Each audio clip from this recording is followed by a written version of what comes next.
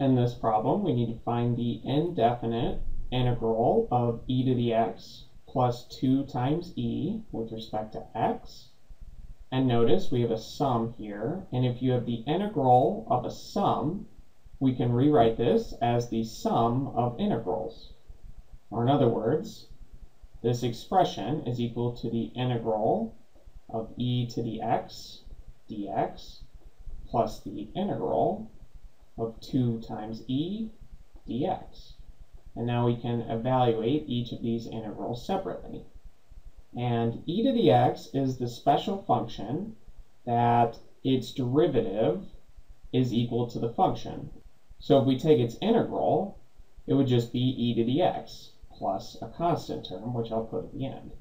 And 2 times e, remember e is just a number. It's 2.718 and so on. It's an irrational number. And taking the integral of a constant would just be equal to that constant multiplied by the variable you're taking the integral with respect to, so x in this case. And then we have plus c, some kind of constant on the outside. And one way to check if your answer is correct is to just take the derivative of your answer.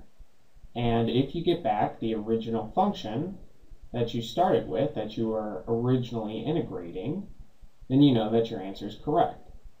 So taking the derivative, I'll write it like this, we have e to the x plus 2ex plus c. We're taking its derivative with respect to x. We just do it term by term.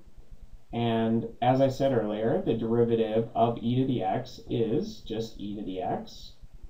And here we have x to the first power, so we'll use the power rule and bring the 1 down in front, so it will be 2e times 1, which is just 2e. And then we'll subtract 1 from the exponent, so we have x to the 0, which is just 1. So this is 2e times 1. And the derivative of a constant is just 0. And one way to think about this, let's say we have 2 here, if our constant was the number 2.